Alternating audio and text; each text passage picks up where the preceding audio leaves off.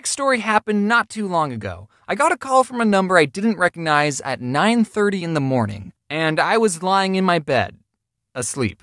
And most people would agree that you're supposed to be awake and productive at 9:30. And I didn't want whoever this stranger was thinking I'm lazy, so I had to answer the phone with my best, "I've been awake for several hours" voice. Hello?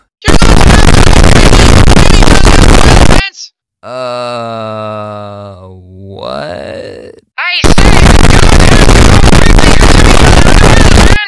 I could tell it was a woman on the phone, but it was either her accent or the phone being buggy or I just had woken up, but I could not understand anything she was saying. But I could make out one word, which was Vance. So, I did not have a lot to go off of. I said, "I think you have the wrong number."